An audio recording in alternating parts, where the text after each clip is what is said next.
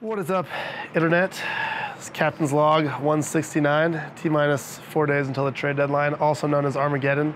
Morale is still high, voice still very low. I'm here in Kansas City, just came from Toronto, and the customs officers told me that my voice was way too offensive to allow back into the country. So they're gonna hold on to it for a couple days, slowly release it back to me as I learn my lessons, not to be so offensive. In all seriousness, had a lot of people asking me about my thoughts on the trade deadline and kind of what it's like to be in my situation, being talked about, being traded to multiple different cities, and every day there's new rumors and all sorts of, I guess, interesting takes on my character, and some people really want me and some people really don't, and I'm a bad teammate or I'm not a bad teammate or I'm a good pitcher and my antics don't matter or whatever the case is. So I figured I'd just kind of walk you guys through what it's like kind of waking up every morning and reading all that stuff or tuning into the game and seeing me be talked about in trade rumors going to LA, San Diego, Philadelphia, Atlanta, New York, Houston. Like every day it's kind of a new rumor. Someone new heard something new from someone new and said something new, and it's all very interesting. I don't really know exactly what to feel about it. It's kind of going to be my career as a whole. I intend to sign one-year deals, so pretty much every year I'm going to be in conversations about being traded.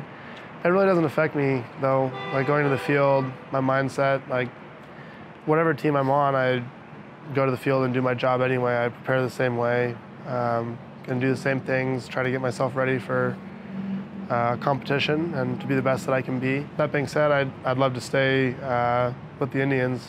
I think we have a really good group of guys. Just last night I was watching Kevin Plawecki's cookie review. Every hotel we stay in, he orders milk and cookies and sends out a cookie review. They're quite hilarious. And last night's was a real treat. Enjoyed that part of it. We just got a lot of really good chemistry here on this year's team. Everyone enjoys being around each other, hanging out at the ballpark. A lot of guys, kind of younger leaders in the clubhouse that have established a little bit of a new culture and really propelled us forward. And I think that's one of the reasons we've been on such a roll recently. So it's been a lot of fun being around, been a lot of fun being involved with that.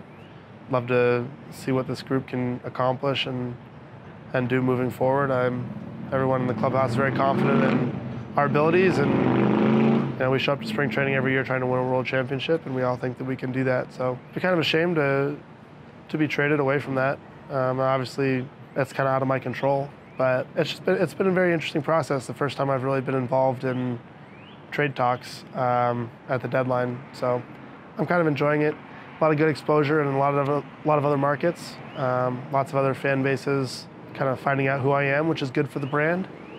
But it's been fun. It's been an interesting time. I'm looking forward to having it be over and kind of knowing what the situation's going to be and getting ready for October.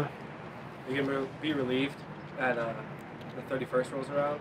Because you kind of know, like, you don't have to run through that ringer until the end of the season again? Let's see. Will I be relieved when the 31st comes around? Probably not relieved.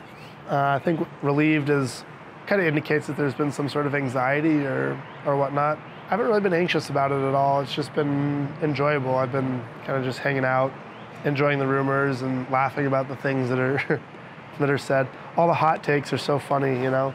Bauer can't get traded to Houston because he wouldn't get along with Bregman, or we don't want Bauer in New York because he couldn't handle the media. Please, come to San Diego. We have great tacos. You'd love the tacos. Like all of these things, all these sales pitches from the different fan bases are very interesting, very funny. I've enjoyed reading all of those. I don't think I'll be relieved. It'll just be kind of another day, and I'll just show up to the field, whatever field I'm at, and go about doing my thing, measuring my blood, taking all my daily measurements, trying to be the best pitcher I can be, collecting all my data, logging all my stuff in the spreadsheets, spending an hour or two a day tracking my daily metrics. Hopefully I'll have my voice back by then too.